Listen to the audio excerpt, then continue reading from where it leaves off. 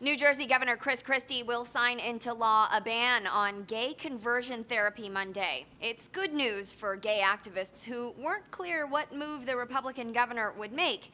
He had previously said he was generally a skeptic of legislation that restricts parental choice. This is the man who sponsored the bill, openly gay Assemblyman Tim Eustace, who has called the therapy child abuse. Specifically, the bill bans licensed therapists from attempting to convert gay teenagers into straight teenagers, which gay rights groups say hurts gay teens psychologically. I am not broken, I am not confused, and I do not need to be fixed. Late last year, 4 people sued a Jersey City-based gay conversion therapy group over claims of psychological abuse, including allegedly being forced to strip naked and beat images of their mothers. In explaining his rationale, Christie said it's his belief people are born gay. He also cited the health risks of attempting to change the sexual orientation of a child. California is the only other state that has banned conversion therapy.